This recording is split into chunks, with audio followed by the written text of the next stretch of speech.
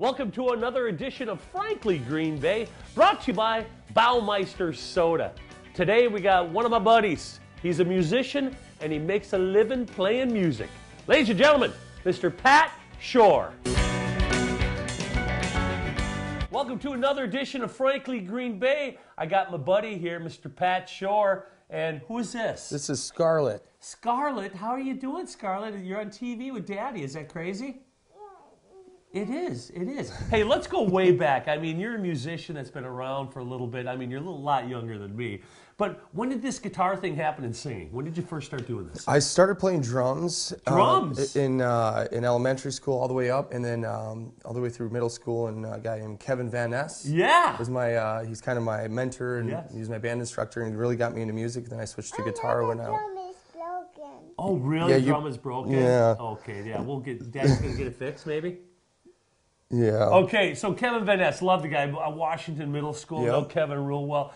So you started with drums. Why'd you get into guitar? I like to sing and I like to write songs. Yeah. So I started playing guitar, picked it up, and learned some chords, and then started going from there. Well, I love that you got this soul in your voice, rhythm and blues. Is that your heart? Yeah, I love it. Yeah, Motown, old Tower Power stuff. And when did you start getting in the band scene then?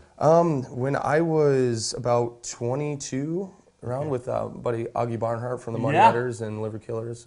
So is that really where the band thing started? You got the taste for it? Yep. He really got me into it, and then started meeting other people from the scene, and started forming bands, and that's when Shaker and the Egg formed. And you were in the business world for a while. Yep. You were actually working out there.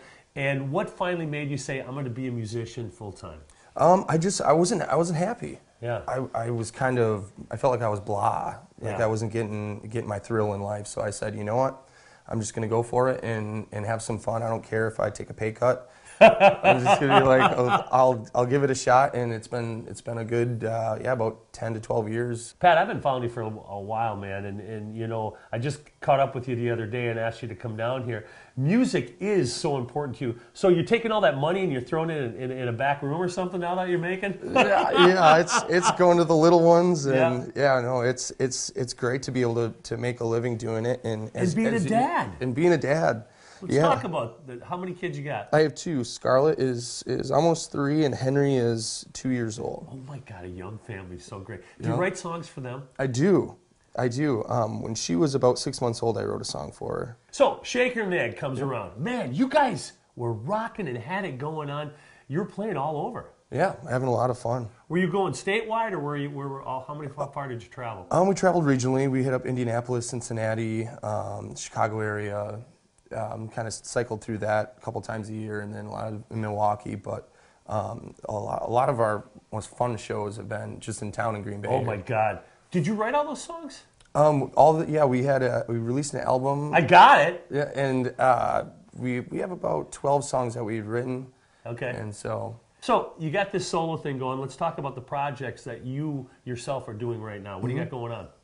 Essentially, I keep the same drummer and bass player, and that's Andy Close from Shaker, and Chris Hanaway on bass. He's amazing. Oh my God, yes. And then from there, all the soloists, I bring in, whether it's a fiddle player, mandolin, and different guitar player. So every show, it could be even some of the same songs, but it's going to have a different spin on it. Join us next week as we talk to Pat a little bit more about music.